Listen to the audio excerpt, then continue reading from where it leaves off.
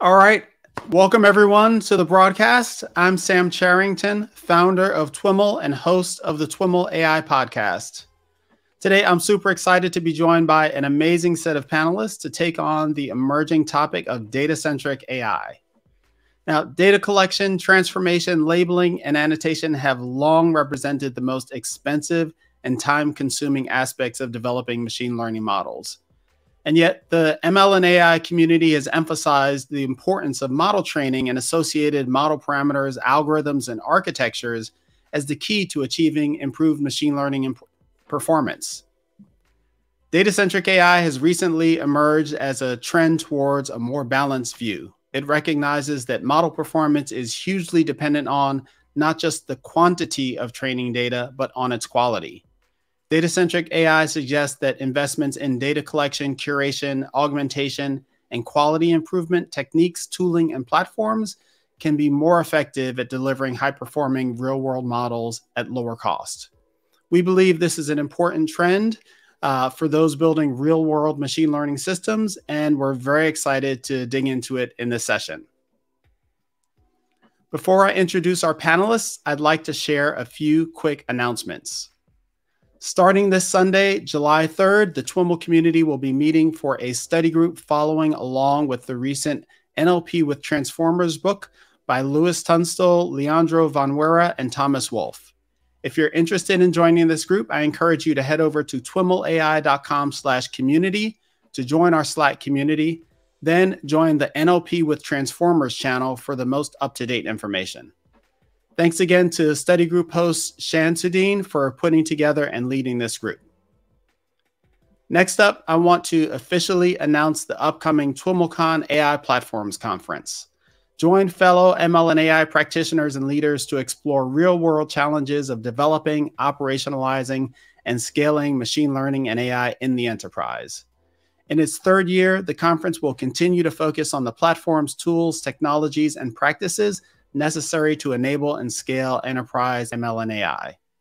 TWIMLcon AI Platforms will take place October 4th through 7th and will be hosted virtually for easy access by our global community of ML and AI practitioners and leaders passionate about deploying, building, and integrating ML and AI solutions. As with previous years, we'll be sharing a wide range of technical and case study sessions, keynote interviews, in-depth workshops, and panels. Learn more and sign up for updates at twimlcon.com, and stay tuned because we'll be opening up registration, which will be free very shortly. All right. Please keep in mind that while I do have questions prepared, we would really love for you to be the main driver of today's conversation.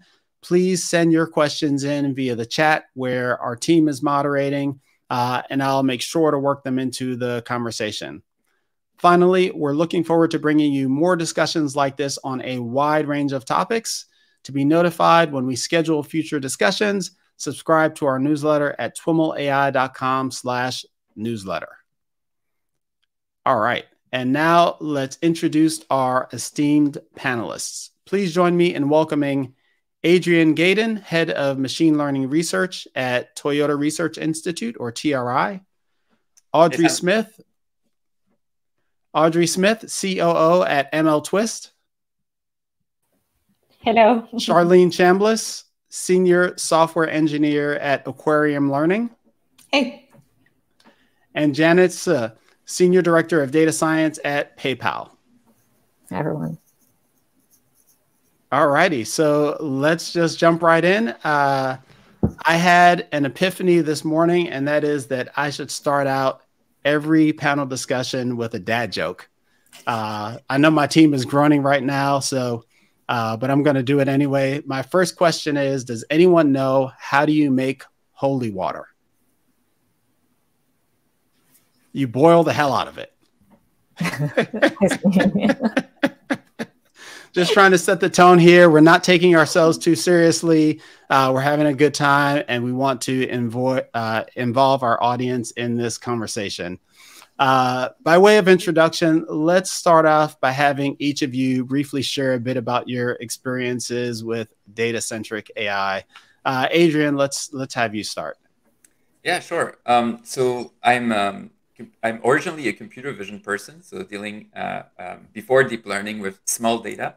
Then after 2012, dealing with becoming a deep learning person, so dealing with big data.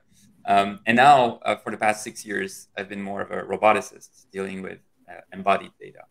And so the type of data and the quantity and quality that's available and the processes around data-centric AI have evolved over the years and evolved, basically with my different roles. And I think one of the main things that I learned in this past few years is how embodied intelligence is very different and how robotics is very different.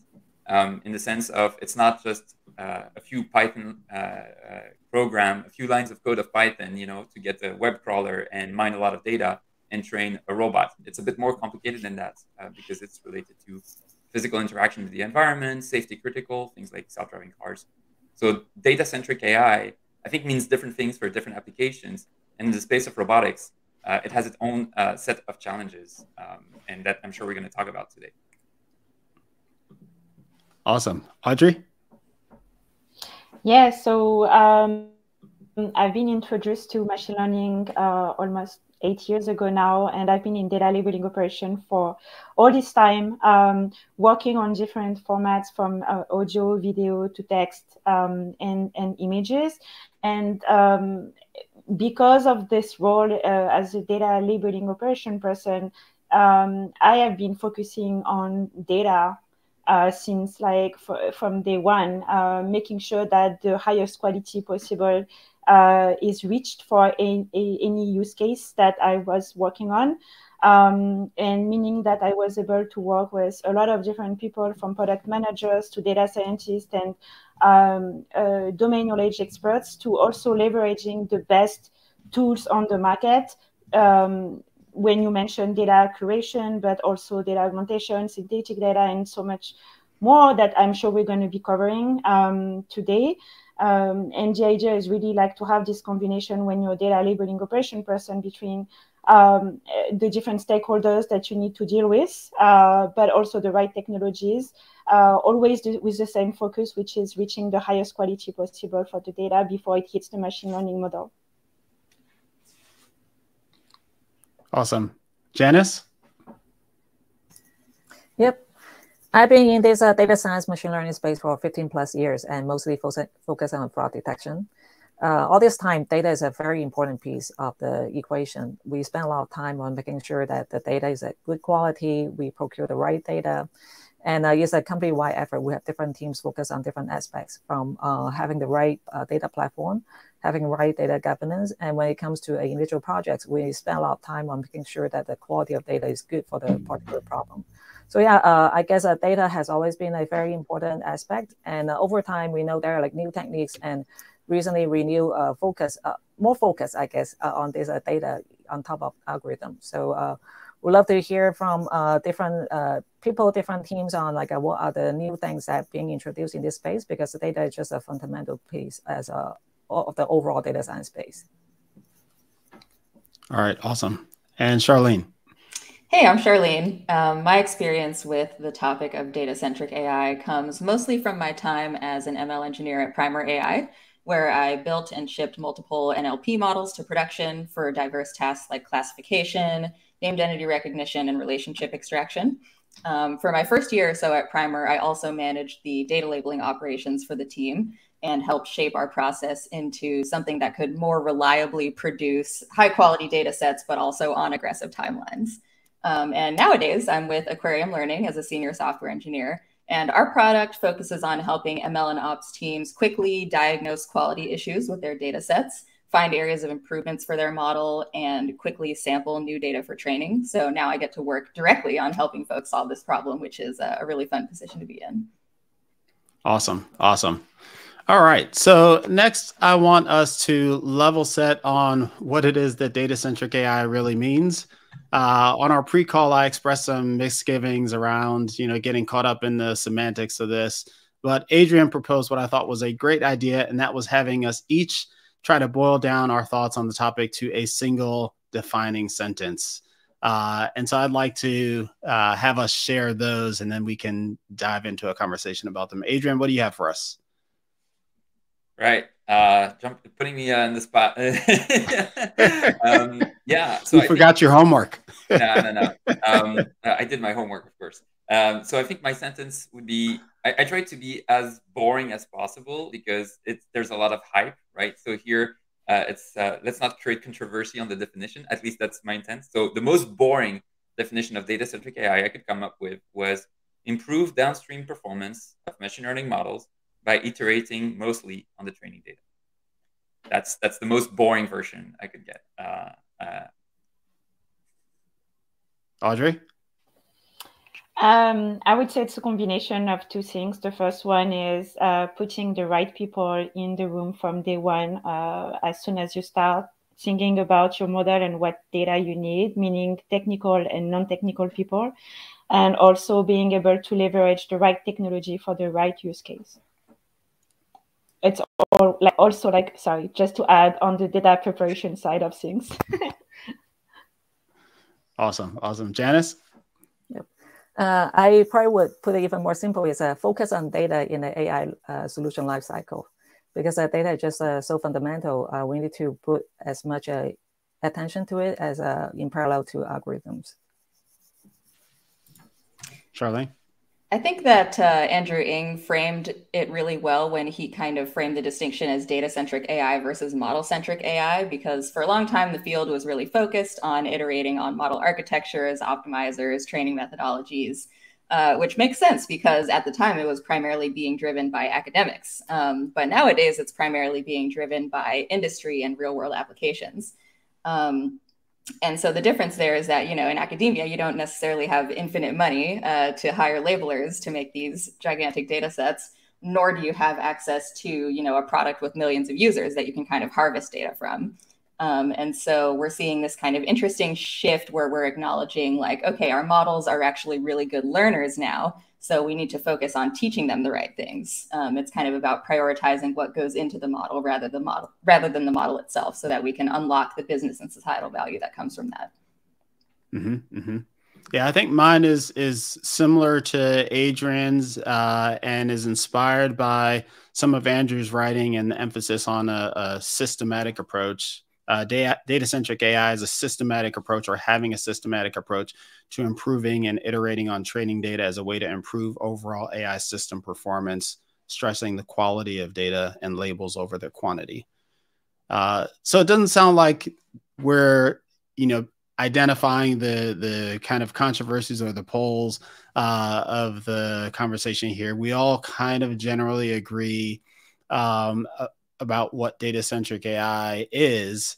I guess the next question is, in a sense, why are we talking about it now, right? We've been saying for years and years, we've been throwing around this 80% of data science is dealing with the data and only 20% is the models. No one's ever been able to cite where that comes from, but we have all repeated it, I'm sure.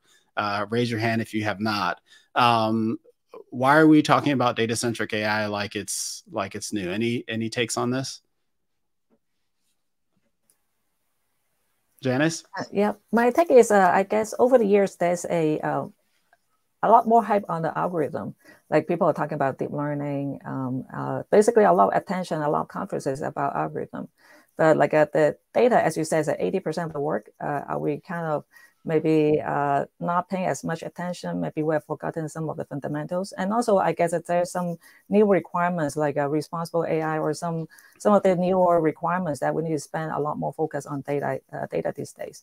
So I think having this like a branding and having this attention will be able to help us to make sure that we have a balanced approach between data and algorithm.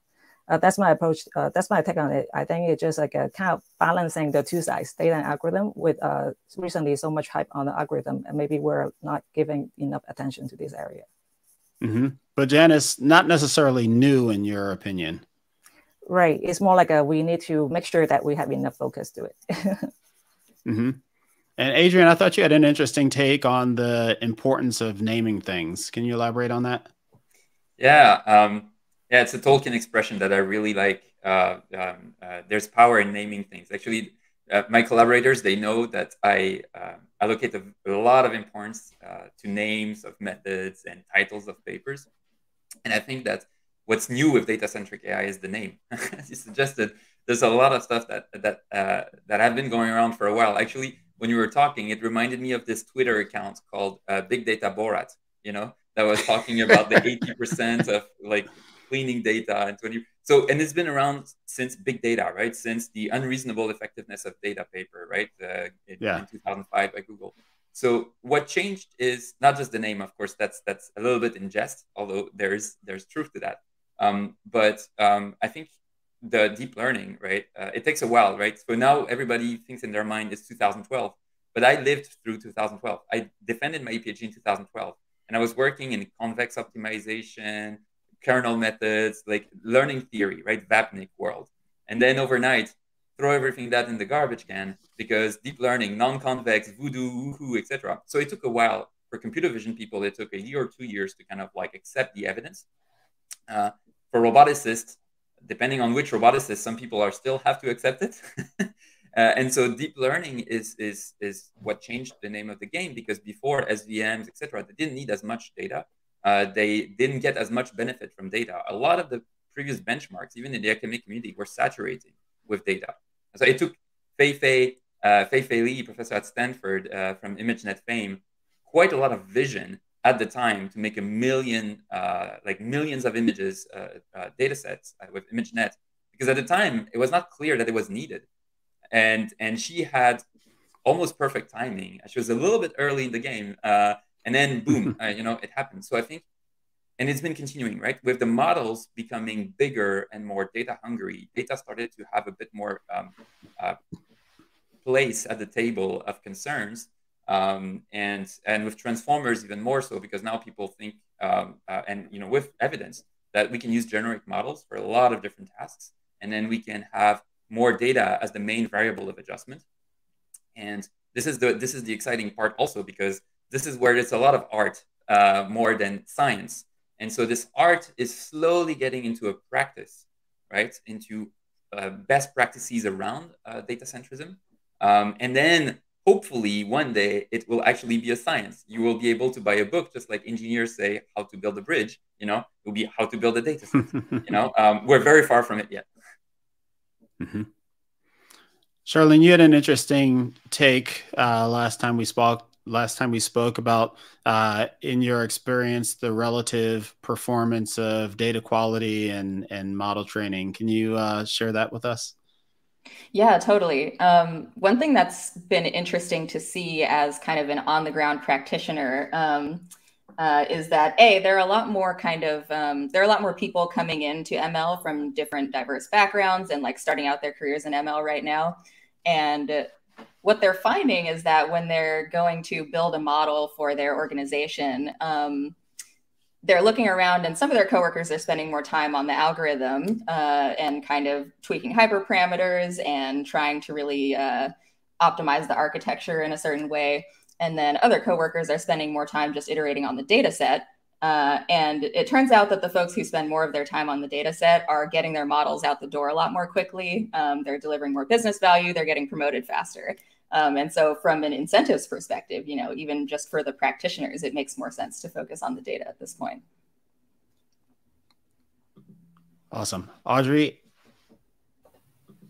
Yeah, I liked what Adrian said about like the fact that now we're getting into a data-centric world, and like what does that mean in terms of the people that will be working on that field and making sure that the data is right. And that's what I was talking to you about the last time we chatted, Sam, is that I feel like now there will be a new role that will be really needed, that has been there for a little while, but not as much as I thought it should be, which is data labeling operation people that are not technical people, but that who understand technical requirements and who are able to translate them into most like simple instructions for the data labeling workforce that will be there to create the data accurately, but also consistently. That comes also with best practices, that comes with like general workflows that need to be applied.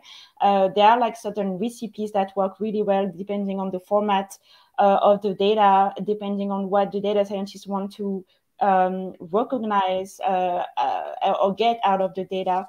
And I think that, as you're saying, Adrienne, that there will be like a science around data labeling, I think, and data prep in general. I think there will be maybe one day some, you could go to the university and then become a data labeling operation person somehow. I believe that's the future. So we'll see. So it sounds like in a lot of ways as an industry or as a community, we've got this kind of love-hate relationship with labels and labeling, right? Data-centric AI is very explicitly a reaction to kind of the costs and challenges associated with hand labeling data. I'm thinking back to a recent episode of our Data-Centric AI podcast series. I spoke with Cheyenne Mahanti, and he dropped the spicy take that manual labeling is actually harmful to the machine learning process. I'd love to hear any reactions to this idea. And I'll maybe throw it right back to you, Audrey, since labeling is your life. Yes. So I think, again, like it goes back to what I just said. I think that there are like best practices and there are workflows and there are like guidelines to follow on how to do well when you're labeling with humans. And if you come as a data scientist and then you create your own task and you don't try to adapt to the crowd that's going to be the one labeling your task, or you don't think about all the different edge cases that can be contained in your data set, you don't think about bias, you don't think about how you're going to get your quality control done, how you're going to get feedback to the crowd who's doing the labeling. And also there is also this idea that, if it's simple for the technical person, it has to be simple for the crowd. And if the quality is not good, that means that the crowd is not doing well. I think that there should be like a shift in the way, the way we're thinking about it, and making sure that the best practices and the workflows in place are driving efficiency, consistency, and accuracy.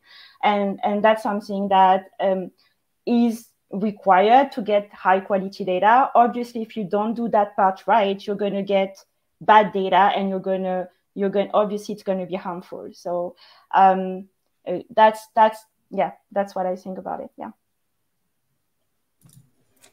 Charlene? I was going to say real quick, that's interesting. It makes me think of managing certain data labeling tasks at Primer, particularly named entity recognition, which is a task with so many edge cases. You would never think that it's that hard to identify, like, what's a person in this document? Like, what's a location? But it turns out, sometimes University of Arizona is a location. Sometimes it's an organization. And that's the case for like thousands and thousands of other things. And so I can understand his point when he says manual labeling is harmful, because one way that people try to solve for this is with consensus labeling, where they just throw like 5 different people at every document and they're like, we'll just average out their annotations into something usable. But like, if you do that, with hundreds of documents, you end up with a difference of like thousands of entities, like depending on whether you take 2 out of 5 agreement or 3 out of 5 agreement. And so at some point that just like doesn't make sense, because like your model is getting a lot of mixed signals from using that data. And so it becomes more important to, rather than using consensus, just really focus on ironing out those edge cases and making it really clear kind of what principles and what mental models to have in mind as the labelers are labeling, and even examples of like how to handle certain edge cases, as opposed to just general vague guidance. Mm-hmm. Yeah. Janice? Yeah, I want to add that that definitely there's pros and cons with human labeling. There are some prompts more suited for human labeling, with is more black and white.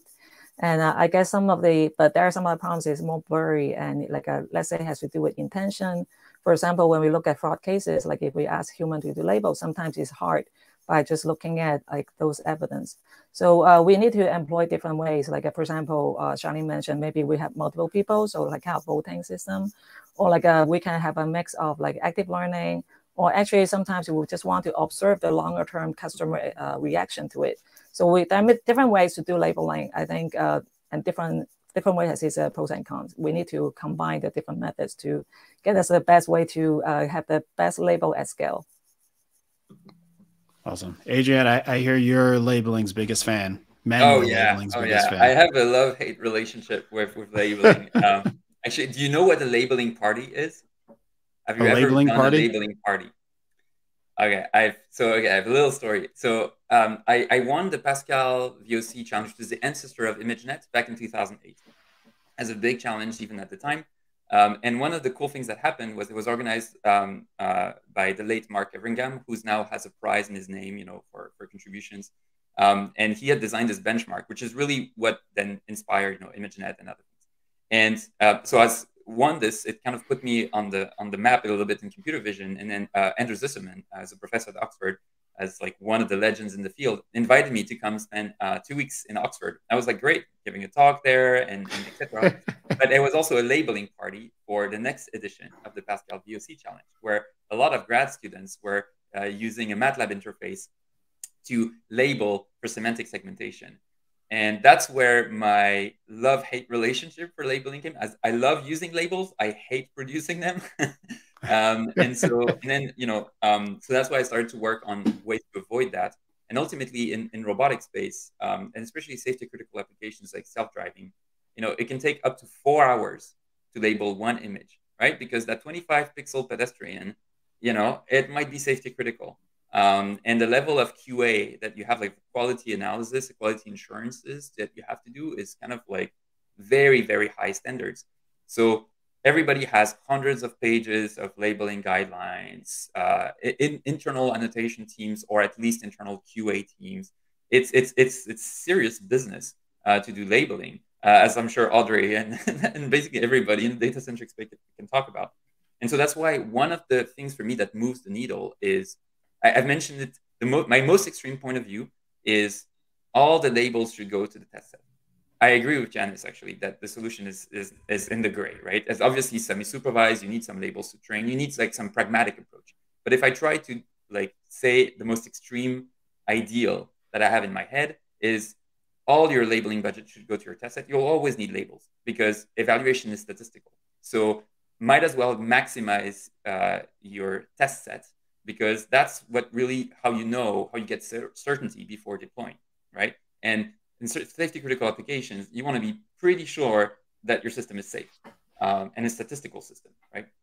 So that was my ideal, and so that's why in my research I've worked a lot on auto labeling, self-supervised learning, using synthetic data. So all these ways to avoid the cost of labels at training time. Even though in practice, so that's my research hat, but I have my engineering hat, which is obviously label part of your training data, obviously, right? But the cool thing we found at the intersection of both, doing both the research and the engineering, is that semi-supervised learning is really bottlenecked by what you do with the unlabeled data. Part of it is saying which part you label, which is called active learning. But part of it is, well, even if you label a part of it, you have all this rest. What do you do with it? And you can learn very useful representations from the unlabeled side, which is why I think semi-supervised learning is bottlenecked by things like self-supervised learning. And this is what we found in both in our research, in our practice. Awesome. I want to pull in a question from our audience. Audrey, you referenced, kind of alluded to good data versus bad data. Marat is asking, can you elaborate, or can our panel elaborate on, what the right data means? What is good data, and how do you know which of your data is good? I'll let you start with that, Audrey. That's a very good question. I think that starts with having the right people in the room. Again, I think I repeat myself again and again. as a non-technical person and as a person that really act as, like more like as a cross-functional position, trying to make sure that everyone talks to each other, understand each other. The idea is really to understand at the very beginning, when I start a data labeling project, I understand what the machine learning engineer or data scientist wants to do with that data. Where do they want to go? How are they going to use it? Why do they need that many images annotated? And why do they need to have like a timestamp on a video annotation? So there is really like this idea that we need to understand where they want to go. And then from there, we can create the right task. But again, it includes also feedback loop and quality control, because even though I'm going to be translating everything in the best way possible so that the crowd can label it the right way and consistently, there will always be inconsistencies at the beginning. There will always be some edge cases that were not covered. And that just requires a lot of teamwork between the different stakeholders, and having some quality control done by the machine learning engineer that wants to get the data is, in my sense, a number one requirement, because they are the ones that will be using the data and they need to be involved. I know it's not the most like fun part of their job. I know it's not like really exciting to work on data labeling, but having them involved is really critical to get the right data in place. So I would say good data means right data for the machine learning engineer who's going to be working on the model. Charlene, any experience with trying to identify the right data? Yeah, I absolutely agree with the way Audrey framed it, about it being about how do you actually want to use the data? And that's going to really dictate kind of how you frame the task, how you end up evaluating performance on the task, like how strict do you need to be about certain rules? Like, our customer is going to be okay with these kinds of outputs? Do you need to prioritize precision or recall? So all these things that are kind of dictated by the actual use case. Yeah, that's kind of my thoughts about it. What about this idea that we've been kind of driving towards more data, but in some cases, actually less data is the right approach. Does anyone have any experience with these ideas, data curation and things like that? Charlene? Okay, so I do have a quick experience with this, funny enough.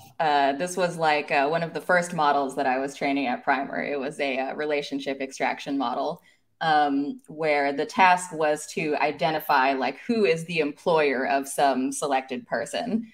And so I had about 500 like hand-labeled examples that I had given to the model. And then I was like, okay, but can I make it even better? And so I labeled like another 200 examples. And then I went to test the model, and the performance had actually gone down. Like, recall had gone down significantly by like 0.2 F1. And so I was like, what the heck? And then I went back and looked at the data, and I realized like it was all following kind of the exact same pattern, where it was like person name, employee at Tesla or something like that. And so the model had basically overlearned this one pattern. And so it had kind of forgotten like other types of patterns of like employment in text. And so it's definitely the case that if your data is not diverse enough, you can actually make it worse by giving the model more data. Yeah. Adrian? I also have a cool story like that. This is actually a kind of, I was talking about like art, that like dark knowledge that becomes kind of best practices. And being in the Silicon Valley actually has a huge advantage of like people chatting with each other about all these kind of like war stories. So here I can also give you a little bit of that here. One was, sometimes the best thing you can do is deleting part of your training set. And that seems very weird because you paid good money for those labels, and you have 95% inter-annotator agreement, and the labeling company is like, yeah, this is the best, etc. And then what happened was that there was one engineer in the driving team, Mark, that was interested in working more into ML, and he saw that was the future, and he wanted to learn a little bit. So in the evenings, we were sticking around in the office, just the two of us, and I was teaching him some basics, but like on our data. And then, something that computer vision people don't do nearly enough, I completely agree with Audrey, is look at the data. So I was showing him stuff and looking at the data, and he was like, yeah, that label is weird. That label is weird. It's like, oh yeah, you're right, but they're just outliers. And then, going home, and Mark is very focused. So he went through all the data and started to flag things that he thought looked not okay. And that was half the data set. And then retrained the model, like push button, with just half the data set. And then results were, 2% better, which was a bigger improvement than we'd achieved, with any single update before. And I was like, what? So at first I didn't believe him. So I went and looked at all the data he rejected, looked at the logs and stuff like that. And I was like, what? And that was like 5 years ago. So I think that's, with the data, there's the good, the bad, and the ugly. So that's an example of ugly. You should be, periodically revisiting. And so some of it is the data quality, right? Obviously. But some of it is more pernicious because the world is changing, A very, very big assumptions we're making machine learning, which is very fundamentally flawed, is IID, right? Everything is independent and identically distributed. Guess what? The world is not IID. Otherwise, it would be like the movie Memento, if you've seen it. So it would be terrible. And in self-driving, in robotics, in many other applications, I'm sure Janice can talk about fraud detection or any of the panelists. It's sequential decision making. The whole system is a huge feedback loop, and so decisions impact customer behavior or impact the behavior of the robot, impact data that comes in, and this whole loop has a big feedback loop. And so IID is very bad assumption, and especially for data-centric, because now you're shuffling the data. And as Léon Bautou, a famous machine learning person, popularized SGD in deep learning, said nature does not shuffle the data. And I think that's a big, big issue with what we're doing now, and part of it contributing to hurting in the data-centric space. Got it. I want to take another question from the audience. Mahavir asks, along the same lines, getting the right data, quote unquote, can be tedious and take a long time. What data points have you all used to convince management that there's ROI in spending that time? Any thoughts on that? And we'll start with you, Janice. Yep. It's I would say pretty easy to show. Like, for example, we are a global company, and there are a few markets that were more dominant versus like there are some newer markets that we have less data. So it's easy to show that, let's say, if we just like, maybe very upper management thinks that we already have a lot of data. Like, why do we still need to spend time to get more data? Because like basically, it was also mentioned by Charlene, like basically the dominant trends will basically shadow everything else. So with that, we can like build a model, easily show that, hey, we build a model with a lot of data, but maybe it's very tuned to US market, because with that's a market we have the most data in. But what if we want to address some of the newer emerging places like Latam or some other countries, but where we have very little data, we can show that when we separate out the performance of those like newer markets, maybe we will have much lower performance because we don't have representation, we don't have enough data points over there. So I guess once we break down the performance, show the upper management that, hey, without those data, we will have good performance in some pockets, but like a much lower performance in some pockets, or maybe sometimes some bias in some pockets. Then it's easy to show that we need to spend time, even though overall scheme is a lot of data, but we need to make sure that it's representative, is covering all the different pockets, and also it's in good quality. Otherwise, the performance just by itself will show. Mm-hmm. Yeah, I will also add to the question. I think Janice and Audrey and Charlene, maybe we're all in the same situation, which is it's easier to convince management when you're management. So, I think that's one thing in machine learning where it's important to have technical leadership. I think, there's this kind of like dual cultures of management, right? Of like people managements just to prove expense reports and then the other side of things, which is just like technical leaders. I think in my experience, it's kind of unavoidable to be leading from the front in machine learning space because it's such a deeply technical and not fully understood space that if you have to educate your manager in addition to do your job, this might be a bit of a tough cookie. And so I think performance does speak for itself. So if you're in a situation where your manager is not an ML savvy person and it's kind of like doubting the hype, some people are like that, including in the robotic space.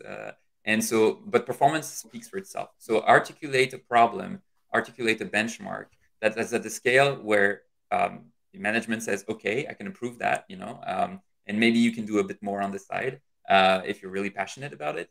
And then the performance should speak for itself. And that's why data-centric AI is kind of spreading like wildfire. Because when Charlene was talking about her examples, and like I think everybody here on this panel has examples of like being surprised by focusing on the data for a little bit. So my experience is actually the opposite.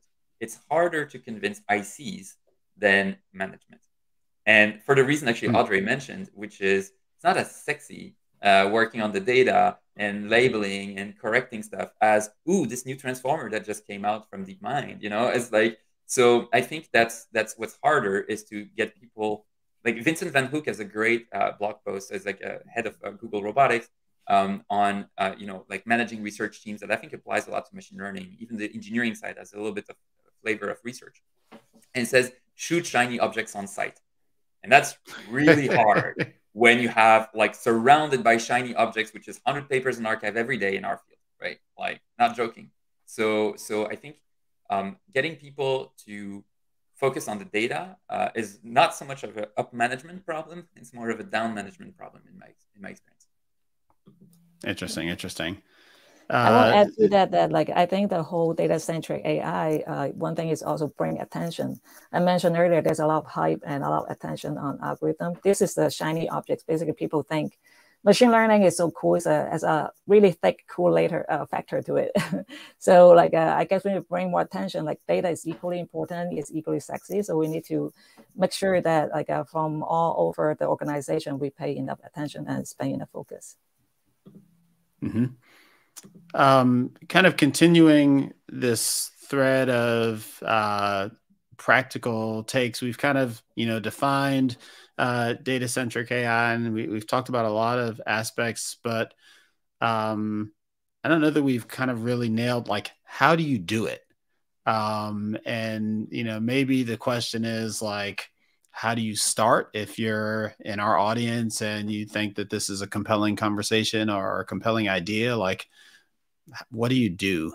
Or another kind of way to look at that question is, for the ICs that are on the ground, like how does their experience change in a pre-data in a model-centric view versus data-centric view? Any takers on that? How about you, Charlene? Yeah, I was just thinking about that. I think that framing can really help with this. So Adrian was getting at this earlier, but like it's actually, in my experience, harder to convince ICs to focus on the data because, and I think this is because a lot of people, they got into AI because they think the tech is cool. Like they're really interested in the math behind the models and like how it works. But like in order to get started with this approach, I think it's maybe important to kind of tie in that understanding of how the data interacts with the model, maybe on like a mathematical level. And that way you can kind of summon that interest like in the data in order to like put that same focus into the data curation process as opposed to just the sort of model tuning process. In terms of like actual processes to put in place, it kind of depends on where you're starting from. So it's a little bit hard to say exactly. But if you've been using like off-the-shelf academic data sets, first of all, stop that. You can use that for your pre-training, but you're going to have to actually go and get custom data for your task most of the time, unless you're doing something pretty basic. And so you need to actually like work with the subject matter experts in your domain, whether those people are like in your company or outside of your company, and you need to hire them. I'm sure Audrey can say a bunch about this too. But you actually need to be willing to go and define that task and work with all the stakeholders and figure out like what exactly is the use case that we're working towards and how do we get that data. But I'll pass it along to someone else who can say more about that. Audrey? Yeah, I think I've seen, like, depending on the company, depending on their knowledge about how to go, like, on how to get the highest accurate data and so on. I've seen startups that don't have the budget, like data scientists are working on that. And I get that this is, like, again, it's not super sexy. And so when they work with like companies like ML Twist, or they're working with data labeling operation people, like, and we hold their hand and we say, like, don't worry, we're going to get there. This is how to go about it. It gets actually quite interesting even for them. It gets like quite sexy even for them, because all of a sudden they realize how they can impact the quality of the data just by following simple steps and just like following a workflow and so on. So I'm very passionate about data labeling, so I guess I'm able to give that to the people I'm working with. What are some examples of those steps, those simple steps? The very simple ones is the ones I mentioned earlier, is that, like, if you start and you know what data labeling you need to do to get the data you need for your model, try it yourself. I think that's the #1 rule. Work on the task yourself, even if it's like 100 images or 50 images or text annotation. Just do the work yourself, because that's when it's going to really help you understand if you have covered every potential use cases that potential use case that will be in your data set. And that's the #1 rule, because that's going to help you refine your guidelines, your step-by-step guide that you're going to give to the workforce, so that they can annotate the way you want them to annotate the data. So and that's very simple, and that might be like obvious when you think about it, but it's a very different experience when you try the task yourself. When it comes to bigger companies that have already the knowledge about data labeling, definitely like the experience is way different, because they know already the impact of doing it, of working on a data-centric approach. And then all of a sudden the discussion is different. It's not about like taking step-by-step and baby steps on how to get there, but it's more like, okay, how can we do it even better? What type of data labeling tool out there can help me get, like, you know, all these thousands of brands for a coffee pod that will be like just annotated in like less than 30 seconds. So we're talking more, like, as Charlene mentioned, about aggressive timelines, how to reduce the cost, how to reduce the timeline for delivery. And it's a much different conversation, but there are like different levels, definitely, depending on where you start. Yeah. I think Janice wanted to jump in as well. Sure. Yep. Yeah, first is a mindset. We talk about it as I think first with mindset and culture. So very important. So people have the passion to do it. And second is having the right tools in place. There are a lot of like already like open source on the market. That's all tools out there that will facilitate the work a lot. I think the principles and the work that's needed is not like super complicated. It's just about are we applying the right methodology, and the right tools will really help with that. So don't. Having all those set up, then people will understand the value and also make it much easier to accomplish as well. So I guess those are the first few steps to begin with. Adrian?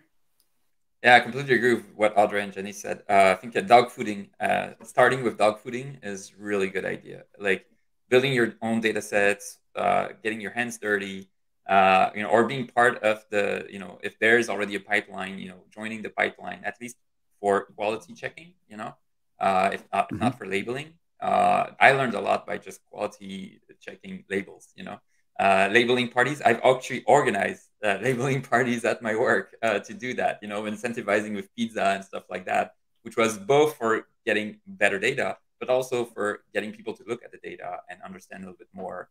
And that's a huge driver also of creativity, of insights into not just the domain, but the whole labeling process and things like that. So huge +1 for that. Maybe to complement, one thing I can add is that that's also why I fundamentally believe that there's a danger. There's something called Conway's law, which says that an organization writes software that's structured in modules like the organization's teams, right? So you have, like in self-driving cars, for instance, you have a perception team that does the perception module. You have a prediction team that does the prediction module. You have a planning team that does the planning module, right? And so one of the problems is that there's another law, which it says that the law of leaky abstractions. All abstractions are leaky. And I think there's a kind of a danger of having vertical silos, like the data silo, the ML silo, which contributes to also maybe the slow adoption of data-centric and ML teams, because they had a data team that were dealing with data and they were dealing with the models, right? And so I think that ML people need to be more involved in the data operations, whether it is by having the organizational structure in place to have ML and data under the same roof, or just having really good cross-functional collaboration. I think that's really important. Now, in terms of tooling, so we've done taken some steps for that. The first steps we've taken for us was governance, because in safety critical scenarios, applications of machine learning, like self-driving cars, which are not super regulated, you have to decide how much you want, how safe you want to be, right? And so in car makers like Toyota tend to be very safe. So some of the things that were important for us is AI safety. And so it starts actually with simple things in the data space, which is like traceability. So we've had an open source library called the Dataset Governance Policy, or DGP, and that's been instrumental to how we know, like there's no GitHub of data, right? And at certain scale, it's really hard to do data versioning, tracing, and stuff like that. So it sounds simple because for code, we have Git, it's so easy, right? But for data, it's very, very hard, especially because of the human in the loop, many humans in many loops. And so I think that having traceability, having integration in different systems, that's also why we are one of the first customers of Weights and Biases, to have all this experimental management, to have the code, the data, the experiments, and all the human decisions in between as connected as possible. And so, yeah, so I think those kind of like data governance is a good thing to have in place. Getting your hands dirty and building your own data sets, definitely +1.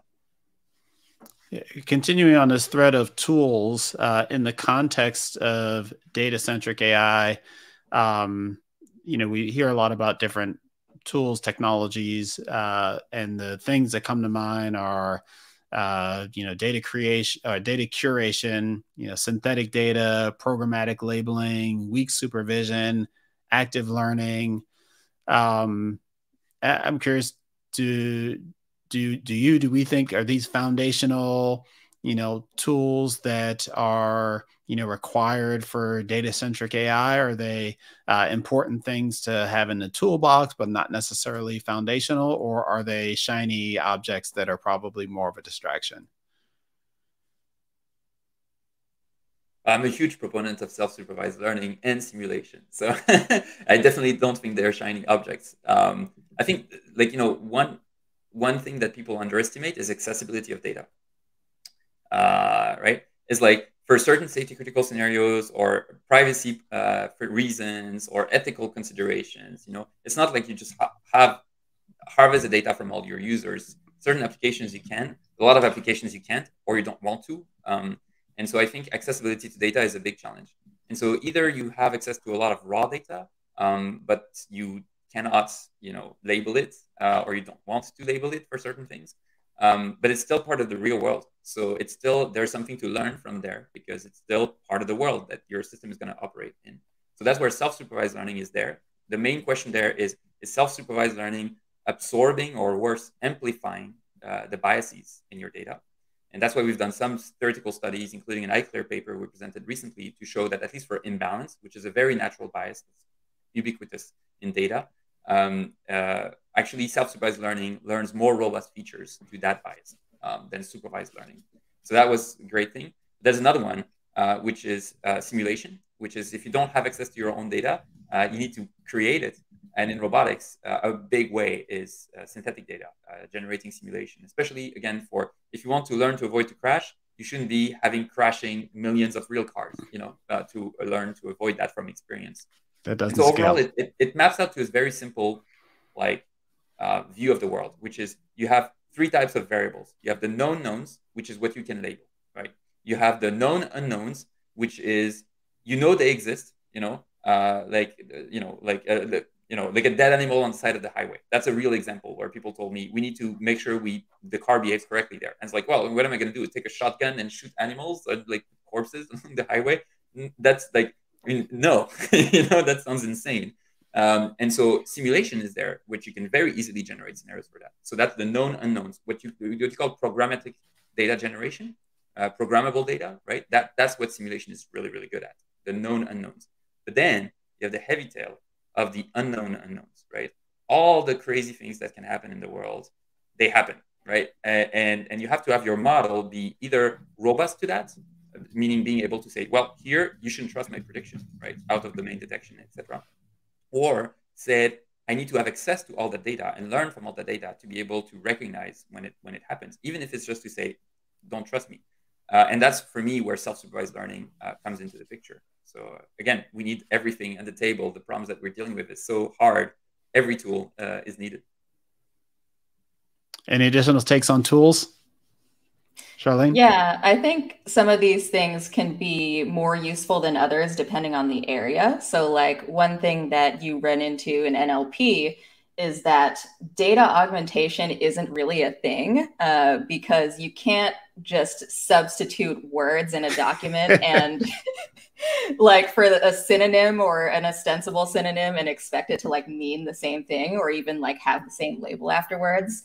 And so you have to get a little bit more creative about how you end up getting new documents to label.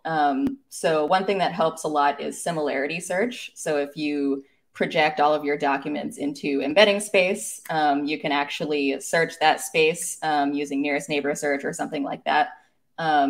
Let's say you're trying to increase recall specifically, you take all your positive documents, you project them, and then you select more documents from your unlabeled set that are close to those in embedding space. So that's one way that something like that can help. Active learning also helps a lot when you're still kind of initially exploring the space. So one algorithm we implemented at Primer was something called core set, which is a form of active learning that prioritizes covering the entire data distribution. And there's some very fancy math involved in this, but there are like implementations that you can use.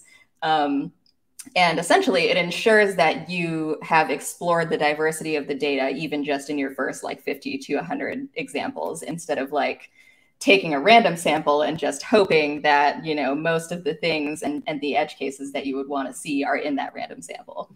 And so you definitely have to get creative with using some of these methods, depending on, like Adrian was saying, what level of access do you have to the data, like how much other data do you have, and various other constraints. Got it. So if the question is it about people, process, mindset, or tools? The answer is yes, yes, yes, and yes. We are coming up on the top of the hour. And so let's do a really quick round of, top one takeaway for our audience from your perspective. And if you can keep it to less than 3 words, all the better. Adrian?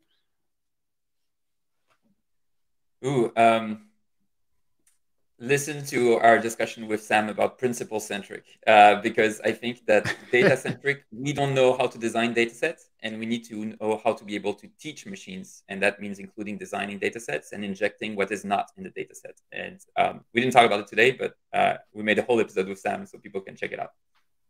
Awesome. Audrey? And that's a very tough one. I think that, that data quality, obviously we all know now, by now, that it's like, that's the new oil, the new gold, or however you wanna call it. And you need like a lot of different people in the room, I hope. And we chatted about it the last time also as with you, Sam, is that we need to get more people in the room that are coming from different backgrounds, because that's going to help with a lot of different issues that comes with data-centric approach as well, which is how do we go into like more ethical, data? How do we remove bias and so on? And so having like a mix of different people will really help on the top of definitely leveraging all the different technologies out there. And to come back to what we discussed, like what Charlene and Adrian were talking about, I believe that technologies they're all great. All the ones that are out there, we are very lucky to be using them right now. But depending on the use case, depending on the industry, depending on the field, not all of them should be used. And there should be like this way to unify the data labeling ecosystem and just pick the right tool when we need it on the top of the right people. Awesome. Janice? Yep. Overall, I would reiterate data is as important as algorithm and is as sexy as algorithm. There's a lot going on in this space. Data is sexy. Yeah.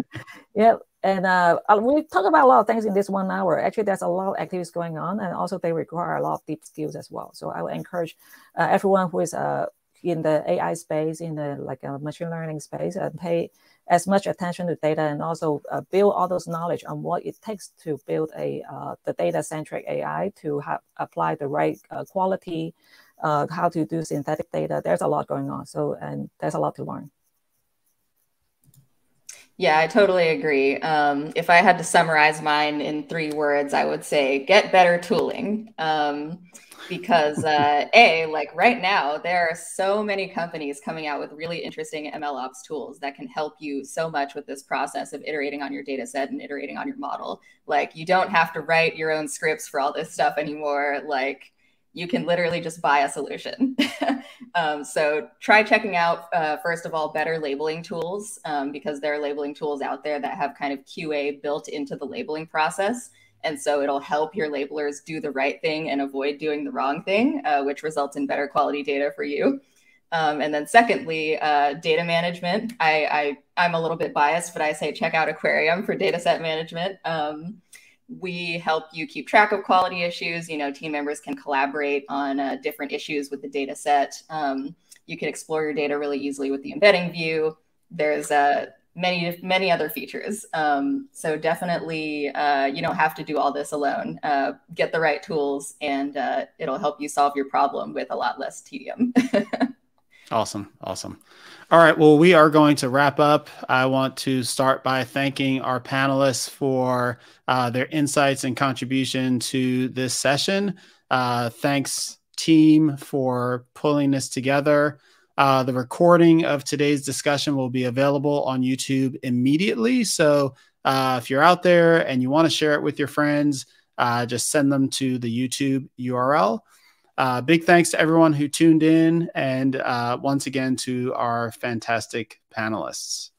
To stay up to date on the next one, please be sure to visit TWIMLAI.com and sign up for our newsletter. And you can also follow us on Twitter at TWIMLAI. And of course, be sure to sign up for updates at TWIMLcon.com.